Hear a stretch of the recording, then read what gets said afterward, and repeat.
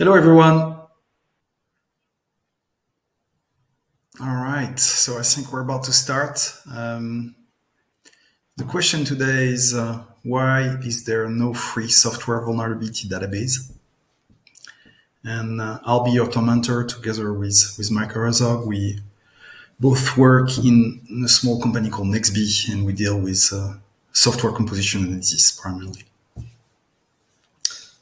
So the question really is, why is there no free vulnerability database, right? Why? Weirdly enough, the database in that space are mostly proprietary and privately maintained.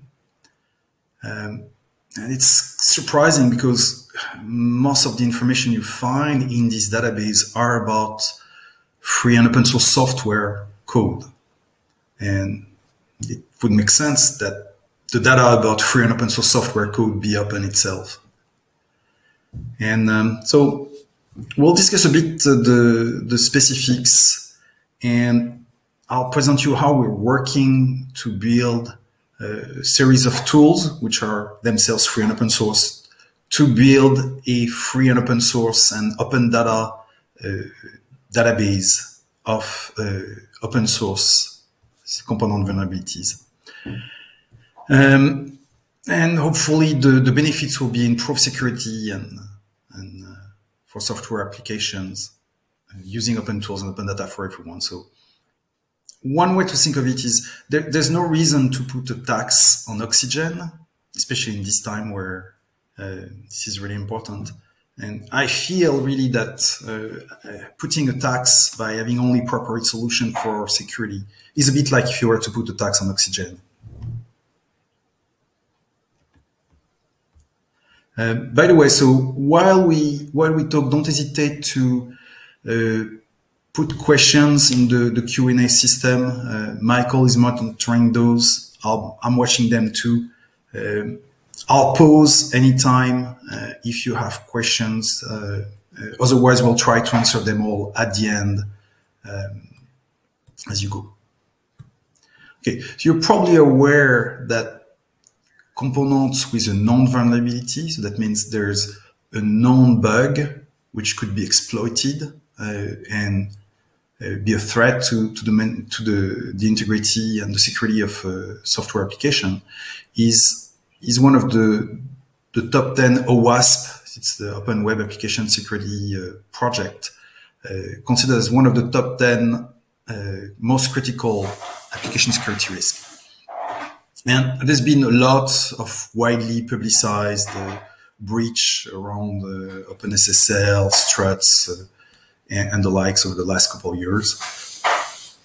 The thing is that it's surprisingly difficult to actually identify which of the software packages that you have that are subject to these vulnerabilities. And there's several reasons. One of them is that most of the tools and database have historically been designed primarily for use with proprietary software components. For instance, is there a bug in Adobe Acrobat, or is there a bug in Windows that could have a security impact? And so that's one thing. The other thing is that the data source is not very comprehensive most of the time. It's difficult because, as you may know, there's tens of millions of open source repository on GitHub. You have hundreds of thousands of Python, JavaScript, Node, Java packages in each of these repositories, and in aggregate millions and millions of versions. And there's no really easy way to get at the data for all of these. You have, in some case, package repositories, but the information is really scattered in many places. And you have these efforts from the Department of Commerce and the NTIA in the US called the National Vulnerability Database, or NVD, which is trying to aggregate and has been doing a great job for a very long period of time to aggregate all the data about known vulnerabilities of software package. It's actually, the problem there is that it's dependent on voluntary submissions. And you have two cases, or you may not be aware of that you may not submit anything, or you may not want to publicize your security issues there, maybe because they still need to be worked out, and it's especially true for smaller projects when this information may not be readily available. And so basically, as we see more and more free software being used as the essential building block of all the software we use today, we need a way to efficiently identify which FOSS package we have and what are the security vulnerabilities, such that we can weed out at least an easy, most likely easy win to identify potential security issues. There's many other areas to work on for security, but at least that's the way I see it, a fairly low-hanging fruit that we could attack. And ideally, the approach should be based, as I said, we're talking about free and open source software. The approach, the tools, and the data, all of that should be based on open data and free software tools. All right, so let's dive a bit now, a bit more in details on the NVD. So it's been maintained by the US Department of Commerce. They've contracted, I think, MITRE Corporation to help them specifically on the curation of incoming vulnerabilities so they can be reviewed, scored, eventually enriched with extra metadata. But one of the things that's pretty typical there is it reflects a very commercial, vendor-centric point of view when you think about security. A very simple example, each package is identified with something called a CPE, which I think stands for Common Platform Enumeration or Common Product Enumeration. And one of the essential key in this product identifier is a vendor identifier, which makes a lot of sense if you think about Adobe Acrobat Reader, so Adobe being the vendor, Acrobat Reader being the product, or Microsoft, Windows 95, Microsoft being the vendor, Windows being the product. It makes a lot of sense to a vendor. It doesn't really make a lot of sense when you think about a package, an open source package. If you're using it in the context of a Linux distro, is the distro the vendor or is it the packager? Do you care about upstream? Is this something you've used and built from source? There's many different things, and really, are you using a fork? Is it patch? All these matter a lot from a security perspective, and none of that is really captured easily in this notion of a vendor. So the other thing is that there's a lot of impedance mismatch also between that naming convention for identifying software components and what software developers think about. You know, if I'm building a node-based application using JavaScript, I think about the name and the version of my node package, and maybe just the name and not even the version. Maybe I'm using the latest. I can think in terms of package, they RPM, Debian, if I'm thinking about Linux distro. But I hardly think in the same way I would think about large commercial software components.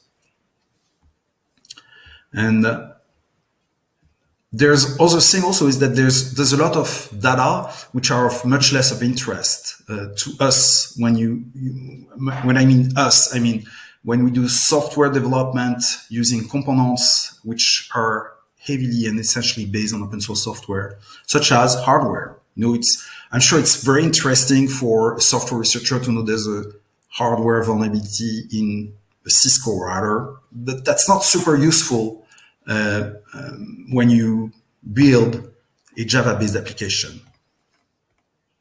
And as we said earlier, there's two issues in terms of the data. First, it's contribution based on vulnerability contribution, voluntary contribution. Sorry. So that's the first problem. So we don't have the full subset, the full set of known vulnerabilities, only a subset. There are several sources that may not be covered there. You could very much have had a bug that was entered on the bug tracker, which happened to be tagged there as a secret issue. It was fixed and closed.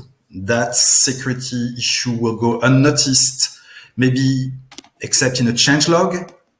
And you may not be aware that you're using an older version and there's a newer version that has a security issue fixed. And so that can go unnoticed. And again, that's a difficult thing to have all these source of data being aggregated. And the other thing is that there's this cottage industry, or more than a cottage industry, of commercial vulnerability data aggregation industry. And they tend to fragment also the problem even more, because they're trying to bring their own secret sauce, saying, oh, we have our own vulnerabilities which are very unique, and you can only get these vulnerabilities. They're not public. You have to get them from us, and you can really only make leverage these if you buy a subscription to our services. Which again, I think is, I understand the impetus from a commercial development perspective, but I think from a strict perspective of security, this is detrimental to the overall security. It's detrimental to the open source community at large. It's definitely detrimental to the software industry. So what would be a solution? So element of a solution would be to independently aggregate many software vulnerability data source in a way that's based on open source code, and that can be recreated if needed in a decentralized fashion. And that can also be easily, if we build that data source centrally, easily distributed, replicated, mirrored, without any restrictions. We've also thought about having a different and more useful from a software developer's perspective, way to uniformly identify software packages. And it's something called package URLs. That's something you can see on GitHub. It's an initiative that started a couple of years ago. The problem was simply to say, how can I identify a package in the simplest way, whether it's a Node package, a Debian package, a PyPy package, and so on. And we came with a very simple solution that's been adopted by OWASP, a couple projects like Dependency Check and Dependency Track. It's been adopted by Sonatypes, and I think there's been discussion at Red Hat, OpenShift, sorry, and a few other places. There's discussion to use it in SPDX. There's even discussion at the NTIA to use that as an identifier, as a future replacement for the common platform enumeration. So that's the second element. Aggregate data, second element, an identifier that you can easily relate to, and that can be used uniformly across all the different package types. And that's something that's really easy for a software developer to relate to. And the third element is automating the search for known package vulnerabilities. And it's really enabled by this uniform package identifier. And last, but that's for later, is to actually crowdsource and peer review the classification and the tagging of these vulnerabilities. And that's really important because some things may be really noisy, and there's an incentive for commercial vendors to have the bigger, larger, most comprehensive database of everything. So there's an incentive to have more information and more data items in their database. Now, that means also there's more false positives, more noise. You could have, for instance, a vulnerability highly rated, which is only, there's one, for instance, on Django, which is a web application framework on Python. It's rated as a top level security, criticality, severity. And it only is triggered if you run in production this web application framework in debug mode, which is something you seldom ever do. That would be a big mistake.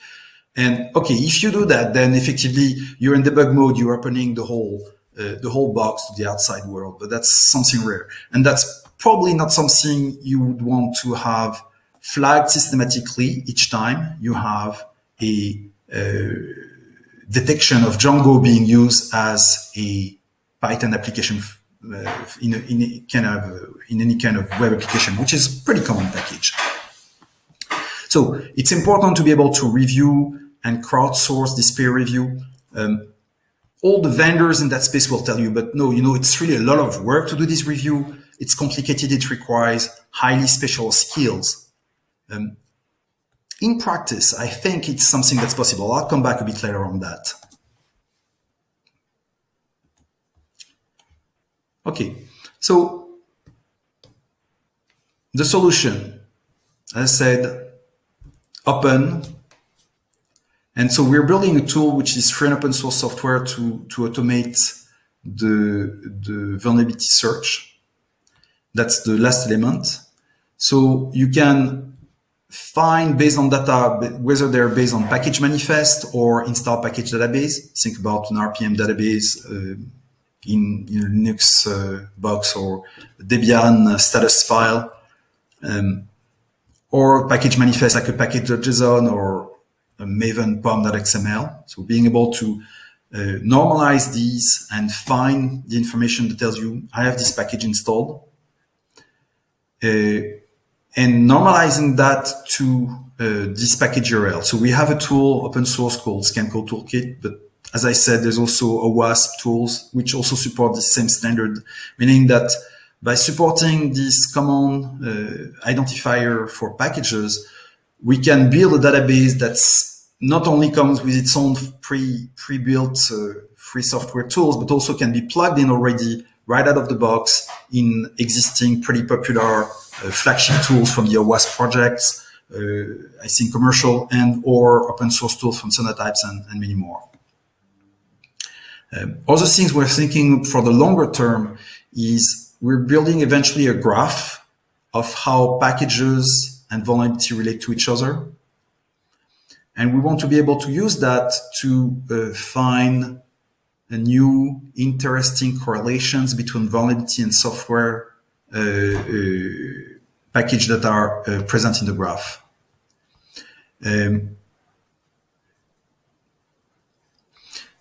Yeah, so excellent example. So there's a question that just came in, and there's effectively talking about false positive.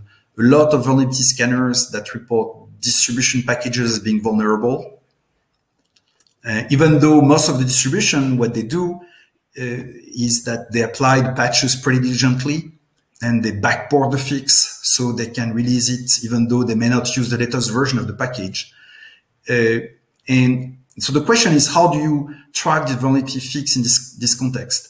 The answer is very simple, is that with a package URL, we tracking that in the case of a distro down to the patch level and not only to the upstream version. So for instance, say you have a package URL that will identify OpenSSL upstream. It could be OpenSSL 101G. And let's say that the corresponding Debian package would have a build appended to it. It's build 8, which happens to be patched for a certain vulnerability. We would track that information at that level of detail. So we know that this version of the package, even though it's the same as the main version of OpenSSL, which has a known vulnerability, this one doesn't have it because it's been patched. And talking about not only correlation, so it's interesting to know that it's derived from OpenSSL as a main version.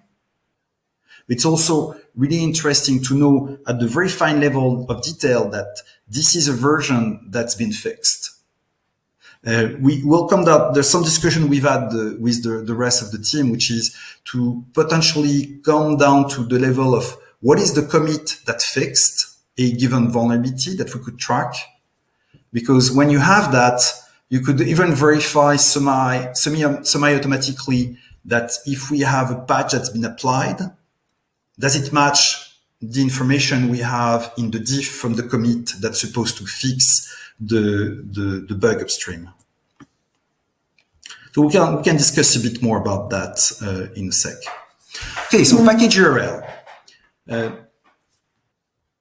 The simplest way to understand that is just to look at the few strings in the middle. pkg colon is the URL scheme if you think about HTTP or HTTPS. And then the rest until the @ is the namespace and name. After the @ is the version. And there's other minutiae to it, but that's the gist of it. You would wonder, why do we have a pkg prefix? We've summoned a few of the URL authorities from the W3C and the WAT working group. And they really recommended us to use a URL prefix to make sure we could register that with YANA and not be having to register many different schemes otherwise. The first iteration, we're using npm colon as a prefix, pi colon, and so on. So there was an explosion of URL schemes. And so the thing is that we have a common way to identify each package manager, platform type, and ecosystem, even though each of them have their own ways and their own conventions. And the conventions are very similar, but there's subtle difference, and we're just trying to abstract that.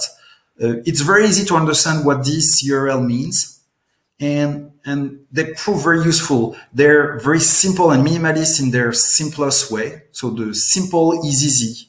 You can, with a few extensions that you can check in the spec, eventually do complex things down to identifying a file in a package or a specific commit level, all that in a simple string. And that's been proven pretty useful and pretty popular so far. Not only in security, but everywhere where you need to identify packages and understand the origin of a package. As I said, so it's already been adopted in OWASP projects, in particular dependency check, dependency track. I think it's also used in the Cyclone DX bomb spec. It's used in, or considered for usage, I think, in the next version of the Software Product Data Exchange, SPDX project at the Linux Foundation. It's used in a tool called ORT, Open Source Review Toolkit, in ScanCode, which is a tool I maintain, and a few others. And as I said, it's also considered by the NTIA, which has a big effort these days to develop a standard for the software bill of material, aka SBOM. And they're not super happy with the possibilities of the CPE, and they're considering package URL together with several others as a possible alternative, or if not an alternative, something that could go along with CPEs. And so that's pretty interesting. It was introduced about 2.5-3 years ago now, probably 3 years. I think it was introduced at FOSDEM in 2017.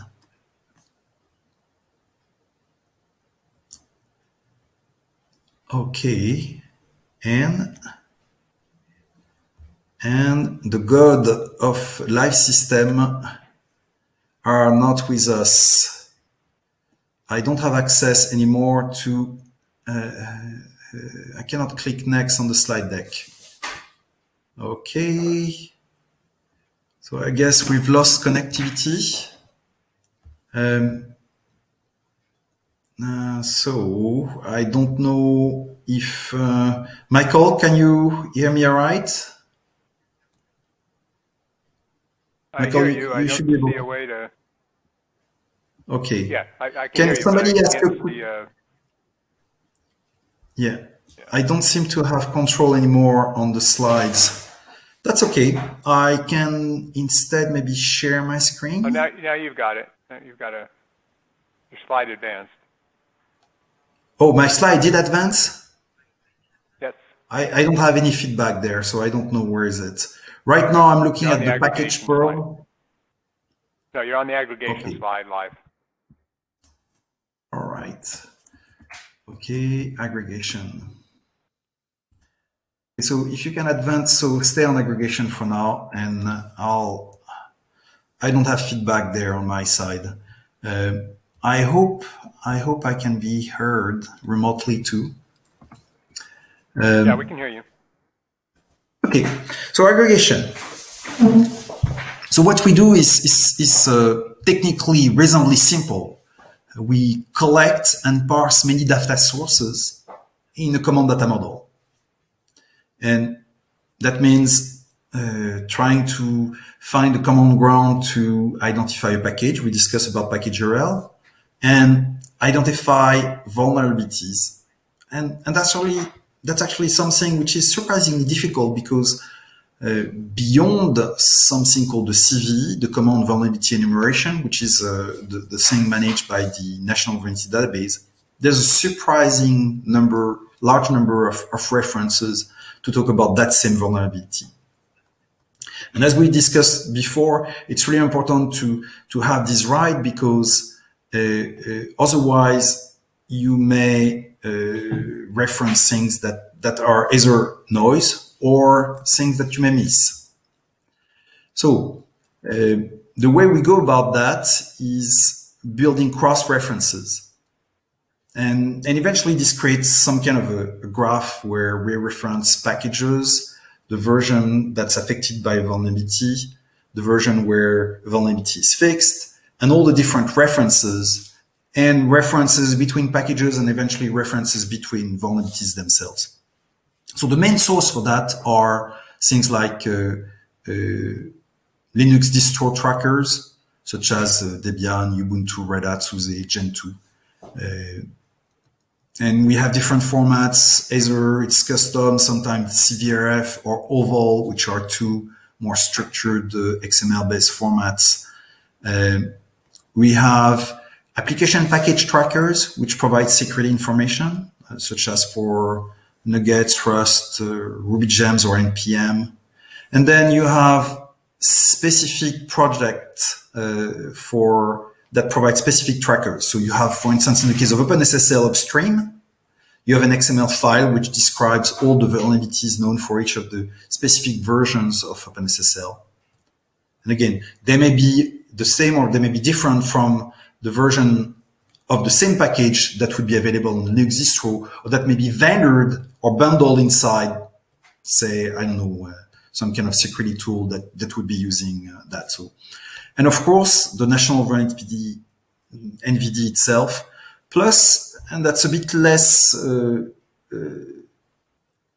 obvious, but that's pretty intuitive when you think of it, all the bug trackers of all the packages and the changelogs may contain information that can be really interesting about security. You know, again, you may have a developer that just enters a ticket saying, hey, I think we have a problem there, and it may be a security issue, and then it's fixed. And then you have an entry in the changelog that says, oh, fix bug, foobar, which was a security issue. And there, this information usually gets lost. And you say, well, okay, it's not a big deal. But if you're using the previous version and you're not aware that there's a new version that has a security fix, you don't have a direct incentive to update, especially if together with the security fix there's a few feature changes, which means that you have to adapt and update your code. You may not want at all to update right away. If you were to know that there is a security fix that's been updated, then you probably would more likely tackle the issue earlier than not. And so on the aggregation side, there's an interesting problem actually I have not listed here, which is the notion of license. Because there's so many commercial interests in this world of vulnerabilities, there's a lot of weird licensing even for open data. I think the SUSE vulnerability feed is using some kind of non-commercial license, which prohibits commercial usage. CC BY, or yeah, I think it's a CC BY NC of sorts. I'll have to see. I don't want to pick on SUSE specifically, but I have that on top of my mind. There's a feed of data that's been created by a project called PyUp, which is also a commercial company, and they provide vulnerability data for Python packages, and it's made available under a non-commercial license. And we don't want to prohibit commercial usage. You know, I think, as I said earlier on, security information about non-vulnerability should be like oxygen. We don't want to put any tax on that, be it for open source use or commercial use. And so there was a project, well, not a project. There was at some point of time a company called Snake, which is a commercial vendor in the space, provided a free and open data feed under the Affero GPL license, which is a very unpractical license for data in general.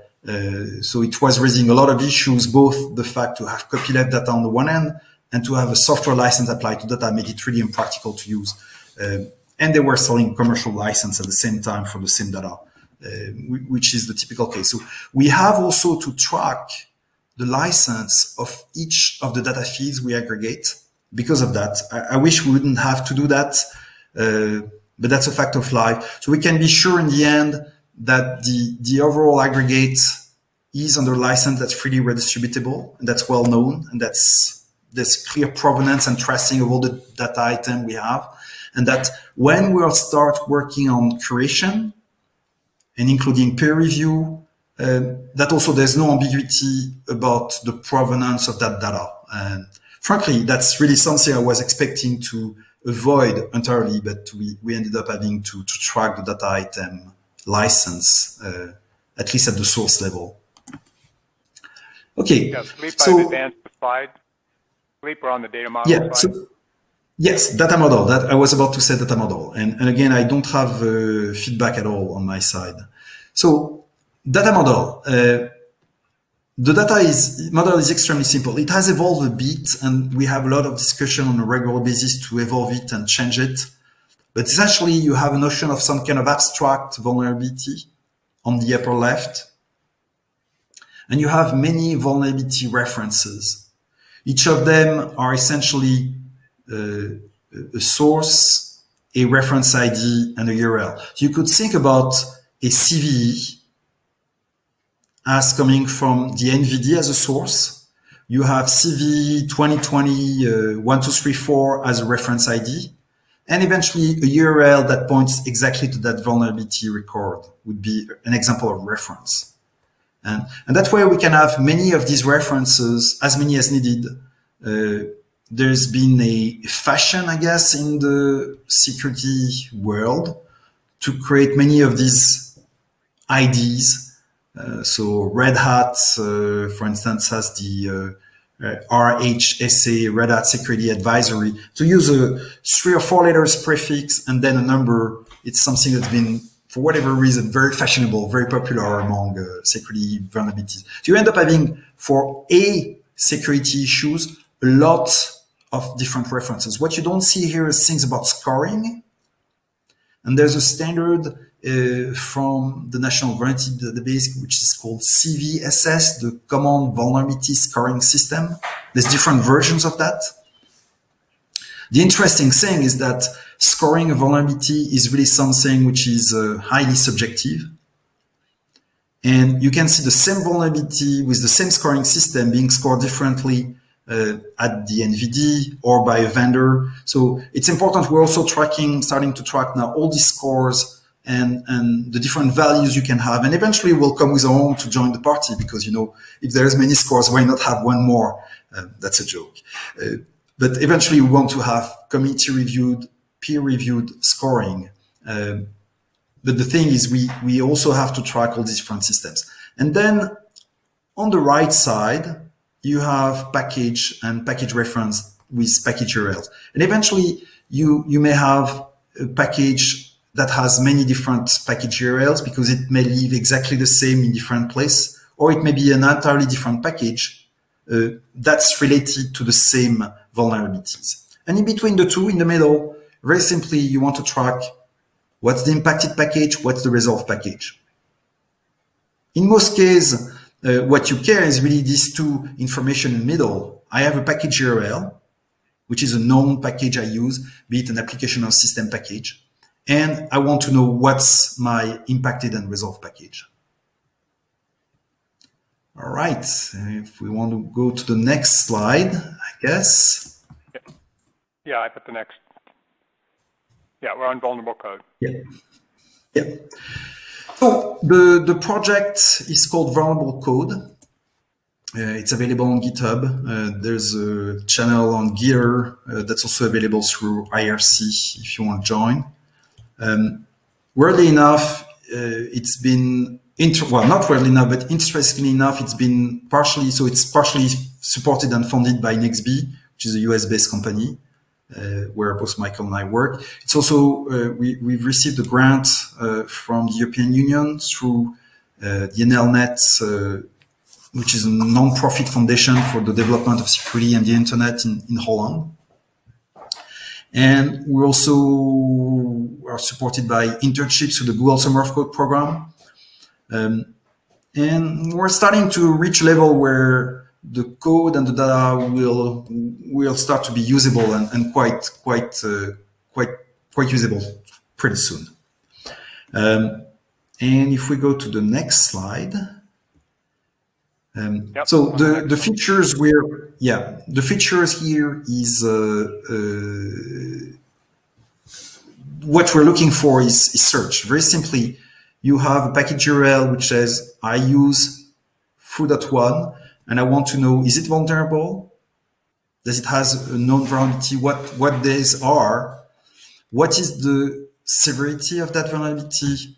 What's the version to fix? And again, that's a very simple question, but weirdly enough, it's super hard to get an easy and crisp answer today.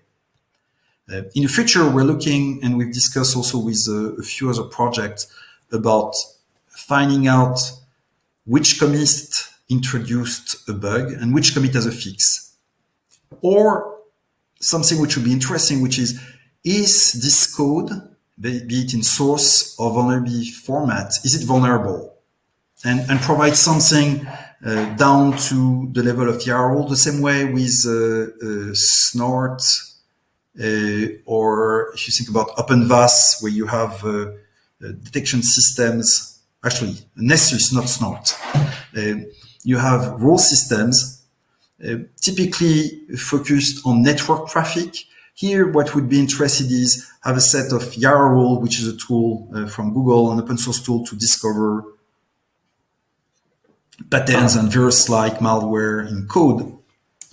Being able to identify, is this piece of code vulnerable? Think about the example I gave earlier on for Django. So say we find you have Django in your code base.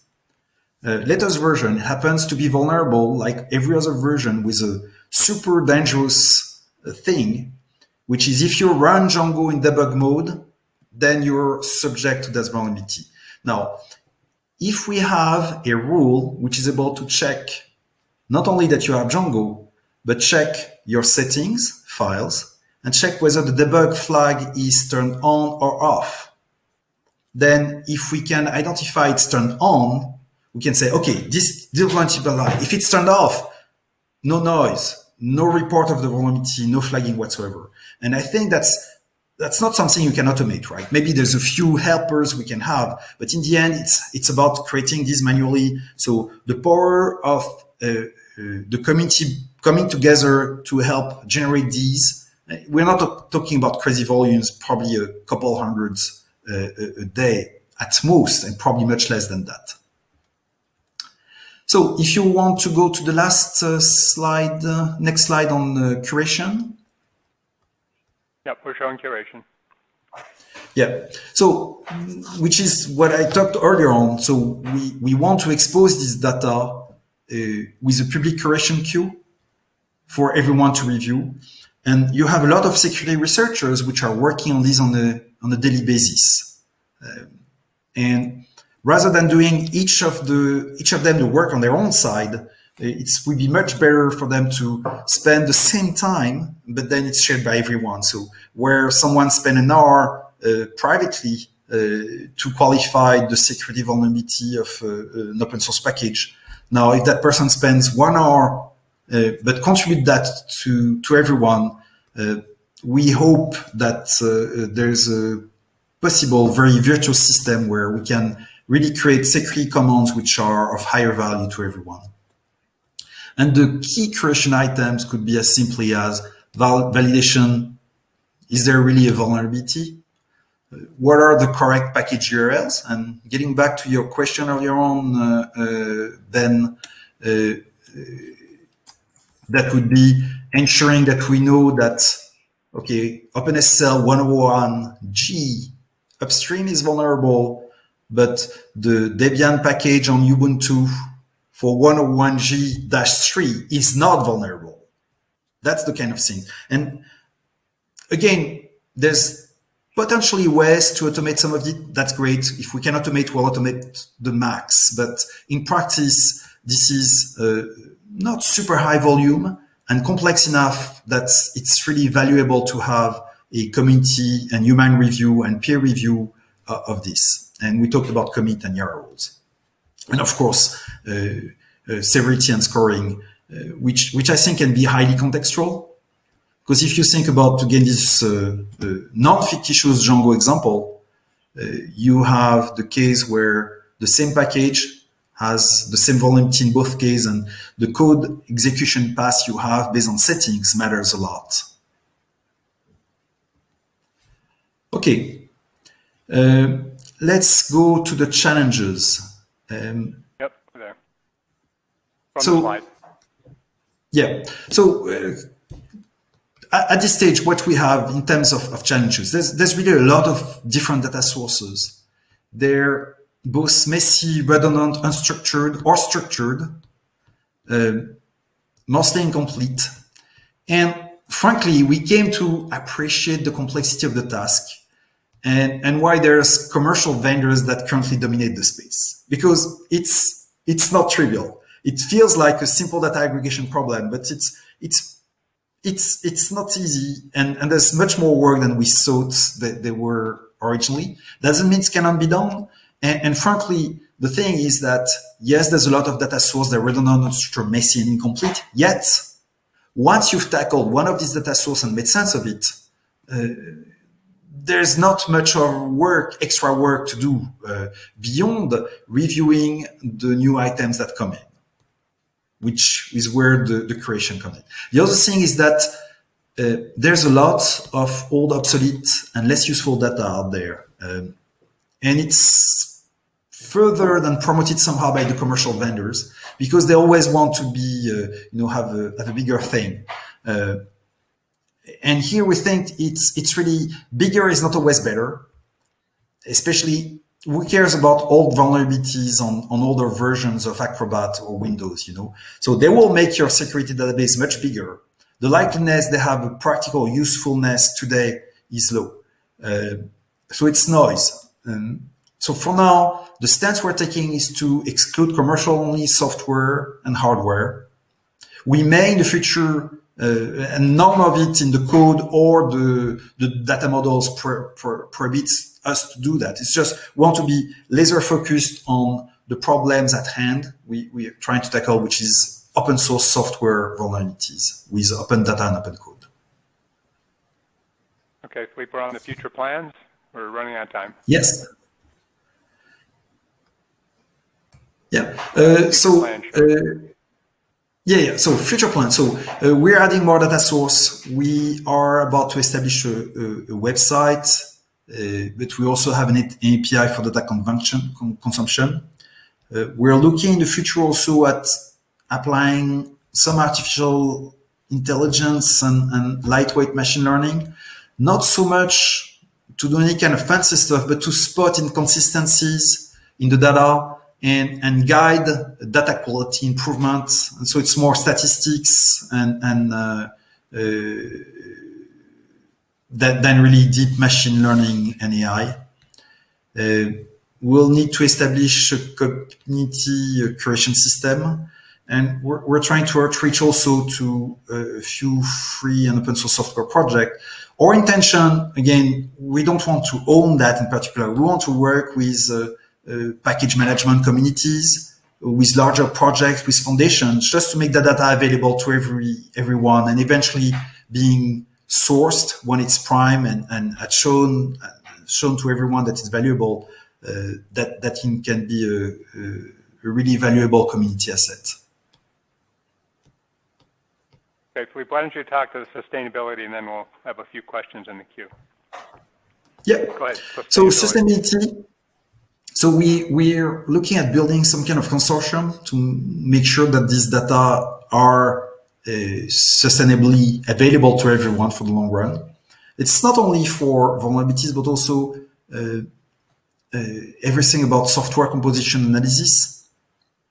And if you think about it, the key is you want to know where software comes from, and then interesting attributes about the software would be things like what are known vulnerabilities, what is the license, are there bugs, quality, or other things of interest about a software package. All that is enabled by being able to know what is the software origin at first. And we've started discussing with other projects like Fasten and Eclipse Steady, which provides quite a bit of deep introspection in Java and Python packages. OWASP, and again, upstream and package community is something we want to include once we've primed the pump and the system for everyone to join. And that's it. So if you want to join, you will be really happy if you want to participate. So we had a question about the slides. My understanding is the slides will be posted with the conference materials. Not exactly sure the timeline for that. If you want them more urgently, you can send an email to info@nexB.com, and we'll be glad to send them right away. info@nexb.com. And we had a couple questions. One question, Philippe, was how do you use the Yara rules? I don't know if that's... Well, so Yara rules is a technically it's a very simple thing. You search for patterns of string. Think about like a regular expression, or in a more sophisticated way, like a virus signature. Actually, internally, Yara is a tool that can recognize many patterns at once, like a virus detection tool like ClamAV or any of commercial virus scanners, or like Snort, which is specialized in intrusion detection. And so these patterns are small strings, which would be text or byte strings. And what we want to do there is create several of these rules that allow to identify either the presence of a specific binary. So something, think you have OpenSSL. So there's a version string maybe in OpenSSL that show up in plain text inside a shared object. That could be a way to figure out, okay, using OpenSSL 1G. Now, we may be able to identify with byte signatures what is the signature that has been introduced by a specific bug. It's not trivial. You know, it requires eventually reversing, understanding exactly the binary code, but there's ways to build these kind of rules. And that means you would know, okay, I know I have OpenSSL 101G. I know that the code in question that's vulnerable with CV 2020, this and that, is not there. It's not present because we don't have the signature for that. It's not foolproof. It's never perfect, but it's much better than just looking at binary and wondering whether is it good or is it bad. Okay, I think we had one other question about the package URL, but I think you've fairly well answered that, at least as far as we can at this level of detail. So I think that covers. I think there's a question also about. So Leonidas is asking if we have some way to tag standard pattern tag in the web project fix these issues. Well, yeah. So the thing is that yes, that would be ideal. It's difficult to have each of these communities change their ways, and the difficulty is that security bugs are fixed, not specifically as security bugs in many occasions. So they just go as part of the regular flow of fixing other bugs in many cases. And therefore, if they're not even identified as such beyond just a change log mention, it's hard for ways to tag and so that. Now, to your point, Leonidas, one of the ways that probably would be the most prolific, if we could find some way to unify ways on how security issues could be reported, would be not to track a whole or every distros. I mean, each of them have already pretty structured ways which work okay at the Linux distro level. But think about the whole package ecosystem, say PyPy or Maven, where we can probably work with the package creators community and the authors of the package management tool, the maintainer of the package registry, to evolve norms that work for that community and that provide a better way to identify this thing. And again, to the point, yes, there's old version numbers in many distros, but very often there's a backport. So there's nothing perfect. We hope, to the question you brought up, we hope, Leonidas, that the data we're bringing together may help in some case when there's other versions of a package available in distro that's not been backported. That this information is also more readily available without having to look at other distributions or look up in the national vulnerability database, but not being able to find the exact package and having that information lost in translation because of the noise.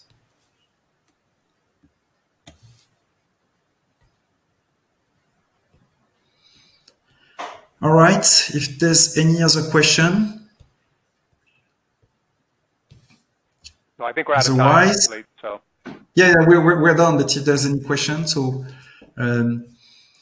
again, if you want to go to the, I have control again. So if you want to go to the vulnerable code project and join the discussion here, let me put that as the last slide. That's here. And I look forward to having fewer security bugs in the future. Thank you very much, everyone, and have a good day. Thank you, everyone.